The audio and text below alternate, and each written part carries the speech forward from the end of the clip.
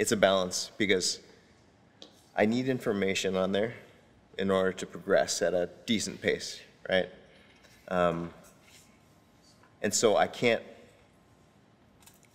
go to finish in one little spot, because then I might need to change it later anyway, based on what else is going on, based on the context. At the same time, I also want to be as accurate as possible, like precise as possible, I guess. So the way I'm thinking about it is this, when I start out, it's loose but precise. Like I'm still going for what the final effect would be, I guess, if I'm squinting.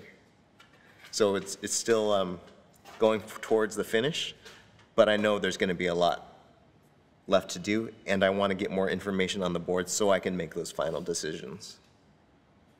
Does that make sense? Mm-hmm.